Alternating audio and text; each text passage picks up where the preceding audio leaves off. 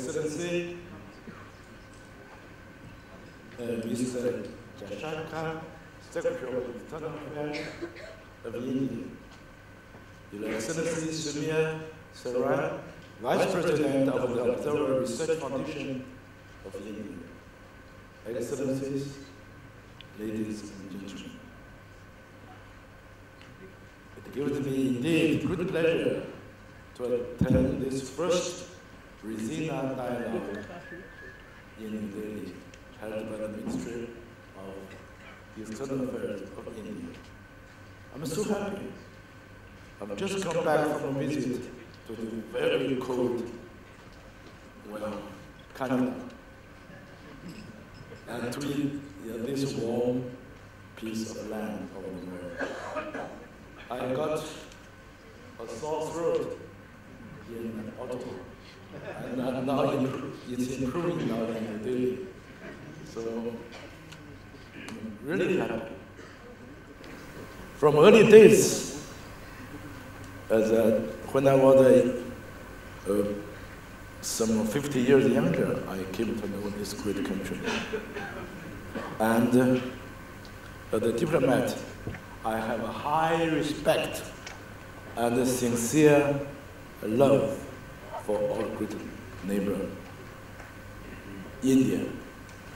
Among other things, India recognized New China as early as on April the 1st, 1950, when New China was only half a year old. And India then also recognized that there is but one China in this world, and that Taiwan province is part of it. So in China, we are always grateful to the Indian government and to the Indian people. In other things, for instance, in the field of science and technology, we also have every reason to be grateful to India, an ancient civilization.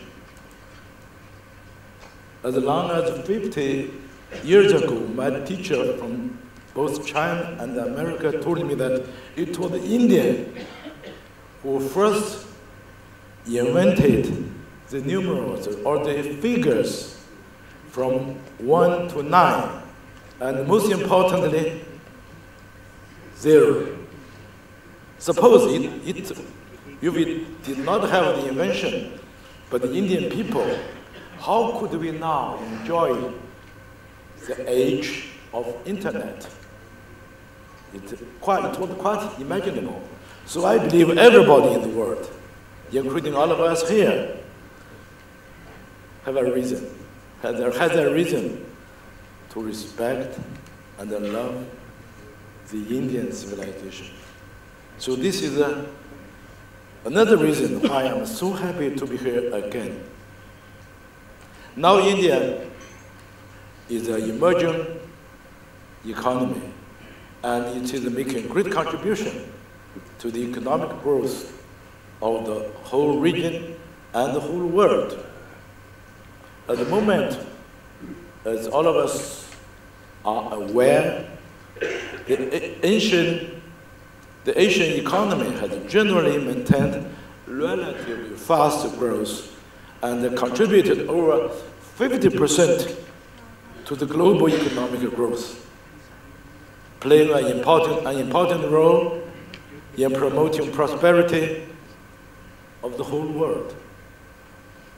Most Asian countries are now developing ones, with large population, big markets, latecomers advantages, and broad prospects. However, on the other hand, they are also at a crucial stages of economic transformation and upgrading, facing such challenges as imbalanced domestic development, relatively backward infrastructure, funding shortages, and inadequate resilience against external risks. Well, as an Indian saying goes, which I just learned last night, greatness is made one brick at a time. By the way, let me tell all our friends that I was also terribly happy to learn when I was a secondary school student that bricks were also first invented by the Indian people. Without the Indian people, the invention, people, well, could not live in such modern buildings or to have meetings in such big, great house.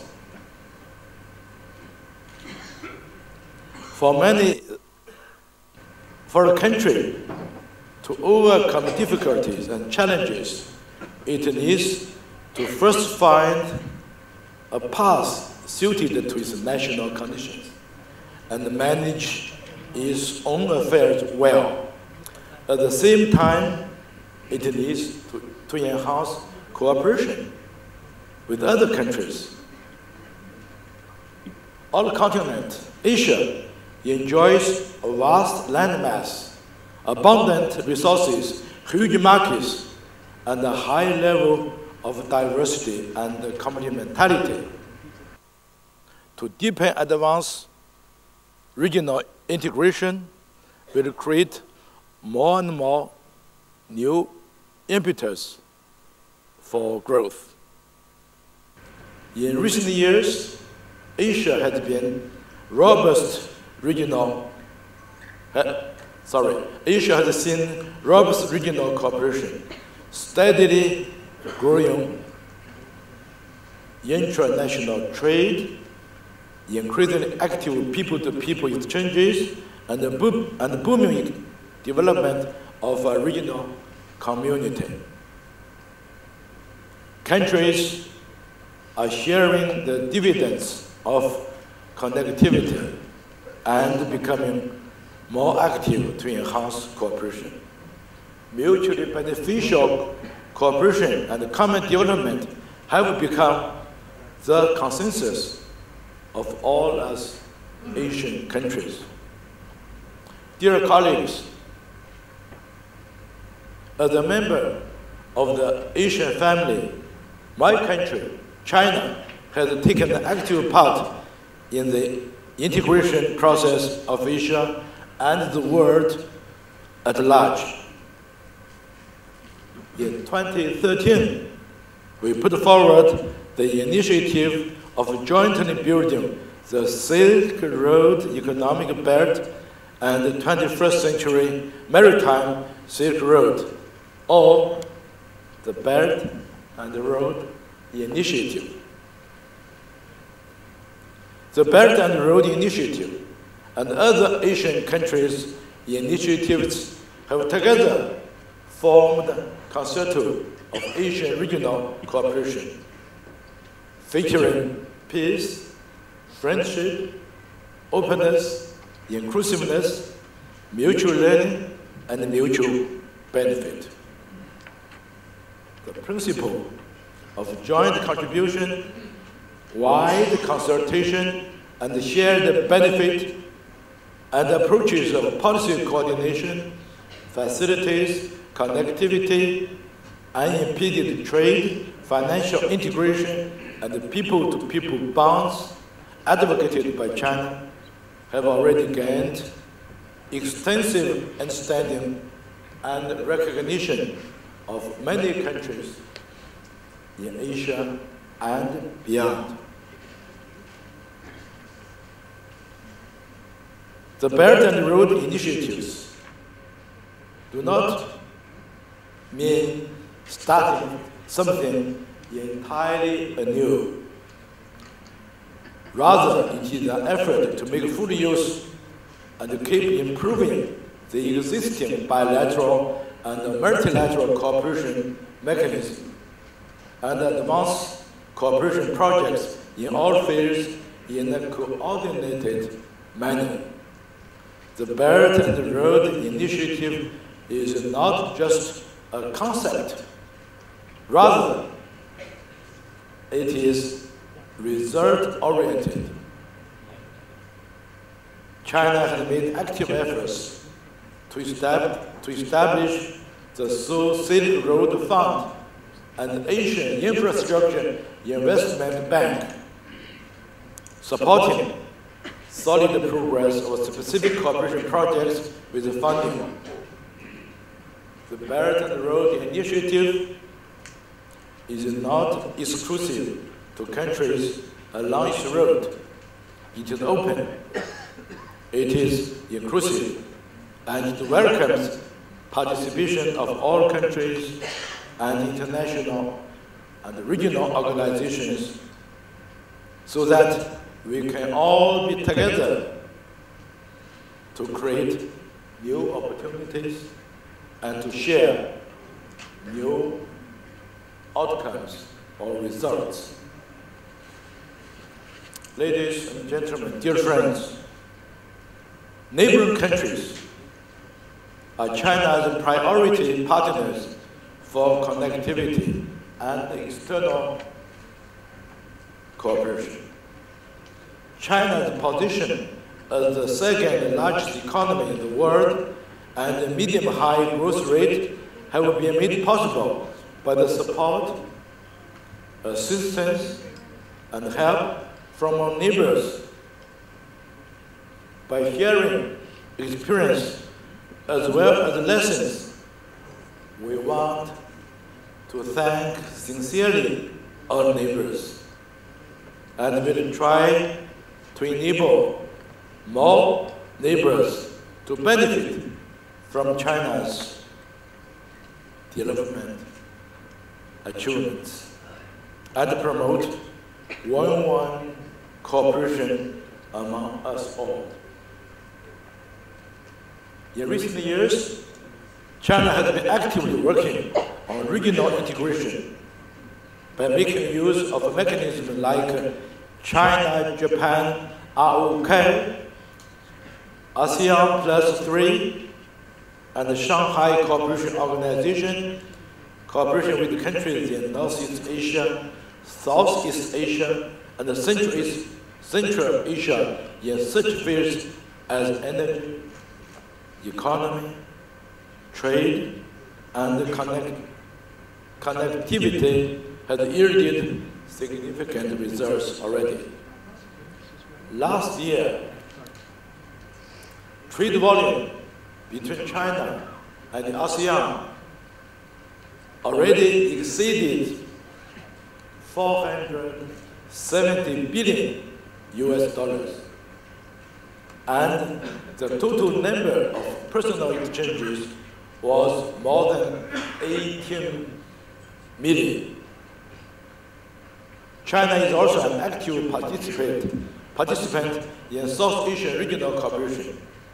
We have already become an observer of SAARC, held China South Asia Expos, and put forward the initiative of developing the Bangladesh, China, India, Myanmar economic corridor. During President Xi Jinping's visit to India in 1914, a series of initiatives were announced for cooperation with South Asia. China and South Asia are connected by the same mountains and rivers and share similar cultures. We are good friends and close partners, always understanding and helping each other. In recent years, South Asian countries are steadily advancing peace, development, and regional cooperation, while regional integration in South Asia, compared with other regions in Asia, perhaps is relatively slow. Its potential remains huge.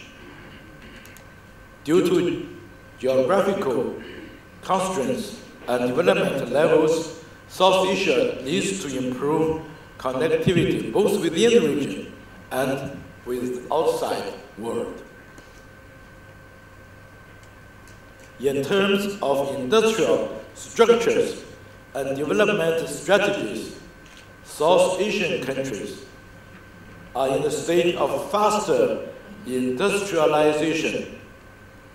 China views South Asian countries as a very important partner, and we stand ready to focus on road transport, infrastructure, manufacturing, and free trade zones to bring out our respective advantages and promote regional integration, thus contributing to the early advent of Asian century.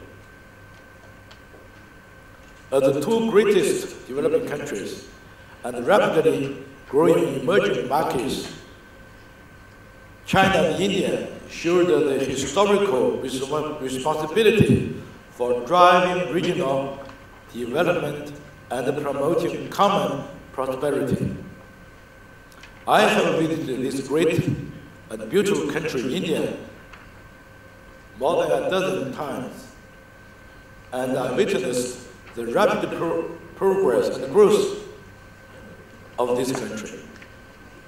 I keenly feel that our two peoples have the willingness and the ability to take up this mission.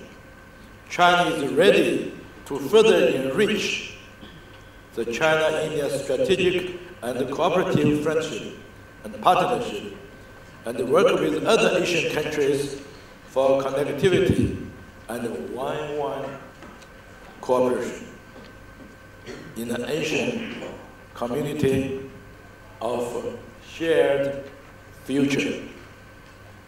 Dear colleagues, dear friends, having said all this, one very touching slogan has suddenly come to my mind. It was used and said many times by New China, the first Premier and Foreign Minister, Zhou Enlai, who visited India at least 3 times. During these visits, we more often than not, together with our Indian friends, said the following phrase: Hindi Chini, Bye Bye. Hindi Chini, Bye Bye. Thank you. Maybe my pronunciation is not perfect or not accurate, but I learned that some 40 years ago. Well, dear friends, I've taken note that my young friend, a very good boy from China, Orlan Rester, extraordinary plenipotentiary to India, Mr. Le Yucheng is also among the audience. I want to take advantage of the etymology of his name to wish this dialogue all good. Well, in ancient Chinese, the counterpart of India's Sanskrit, or England's Anglo-Saxon language. His surname, Le, means good luck or happiness.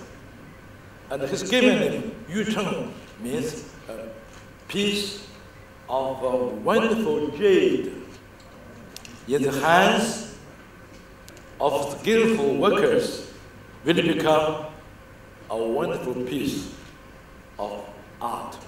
That is the etymology of his name. So let me wish this dialogue of ours every good luck and every success. Thank you.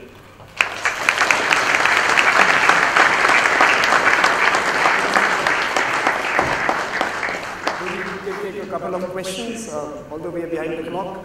There are mics on the side, and there are mics in the middle as well. I think Smita had a question already. So we'll first go with Smita, find the nearest mic. Keep the question short. I want to take 2. Mr. Ministers, hi, Smita Sharma from India Today. To your left side. I know you're talking about economic integration, but trust building is important for it. And while China considers Pakistan its all-weather friends, why is it that you also have to support terrorists at the level of the United Nations Security Council? Every time India has tried coming up with proposals to proscribe Masood Azhar or question Zakir Rahman Lakwi walking out of jail, China seems to be the roadblock there. Isn't that important for trust building? The question is that Pakistan is your all-weather friend. Yes. But why is it that you also don't support India's plea at the United Nations to define the word terrorism and terrorist organization? Why doesn't China support India's case in the United Nations?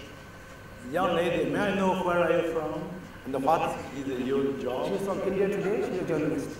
Very good. I'm always happy to make friends among journalists in the field of press. I really don't know your background, but I know you are an Indian, good lady. And I know, according to Buddhism, again invented by India, one has to be kind to your neighbors, to your relatives, and at school, to your friends.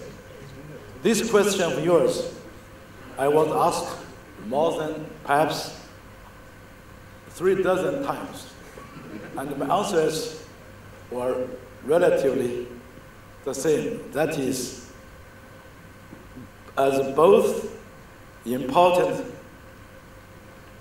countries and developing countries of the continent and the world, we keep our fingers crossed that you will become a great friend of Pakistan. And we hope Pakistan will become the mutual and common friend of both China and India and of all the countries in the world. I worked in the UN for a few years. Of course, my wife worked in the UN 3 times more than I. I worked in the UN for 3 years. She worked in the UN for 9 years. So we always carry the charter of the UN with us. So I suggest you will find a good answer to your own question. If you don't have time enough to finish reading this charter, just read the first sentence of the charter. In the first sentence, it has provided for the principles and the purposes of the UN, which has just celebrated its 70th birthday. It raised that the UN purpose is to avoid another war of the world, to avoid the scourge caused to mankind of the 2 world wars. That is, to work for peace. Peace is the most important. And to work for the people. And to that end, the UN also stands for equality between men and women, equality among all countries, big and small. All these principles, I suppose, if you understand, you will have your own questions answered so well, better than mine, by yourself. And I also want to quote China's head of state, President Xi Jinping's words when he addressed the big gathering September the 3rd last year. Towards the end of his speech, he told the whole audience in 3 simple sentences. 1, justice is bound to win. 2, peace is bound to win. And 3, the people are bound to win. If you have read that, I know you can answer your own question. Thank you. Mr. That was skillfully avoided, but Mr. Muni, please, you can ask the second question. Thank you, Excellency, for referring to the Asian century and the role India and China should play. One of the minor or very significant, not minor, very significant area of misunderstanding is Tibet. Now, why don't you, why is the Chinese leadership so reluctant in talking to the Dalai Lama and resolving your own problem? Once you resolve that problem, I think a lot of things would sort out between India and China. Thank you. The question is that why is China hesitant to have a conversation with Dalai Lama and make peace with the Tibetan people so that there can be better relationship between? Sir, you are from? He's an academic. He's an academic attached to universities and think tanks. I see. You are sort of professor. Professor. At a university. I believe a well-educated person, so well-educated or cultured as a professor or a research fellow like you, should understand that for a country, national sovereignty is above everything else, and should also know history well. For instance, do you know? You have to know, I believe, as early as 1237, Tibet already became part of China. And your friend, I hope that's not true. Your friend Dalai Lama is not a head of a country. He is only a political monk trying to divide his own motherland. He used to be a self-owner. You know that? I'm so sorry if a very well-educated person should be on his side, should be supporting and justice. I hope our education should be for the purpose to train people, to educate young people, to love peace, to love and stand for justice, not the other way around. Tibet is a part of China. The Dalai Lama used to be a self-owner. And any good person with a conscience should understand this. Thank you. I also suggest find some time to read the Buddhist scriptures as well as the Charter of the UN. Thank you.